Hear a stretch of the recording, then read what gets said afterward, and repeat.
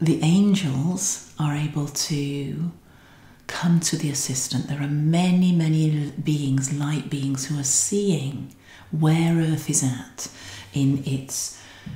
trajectory of evolution, because actually I'm just being reminded of that Teilhard's vision was that this is gradually evolving from simplicity to complexity, but it's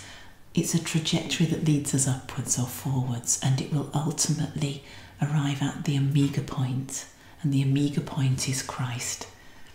He was a Christian, he was a Jesuit priest,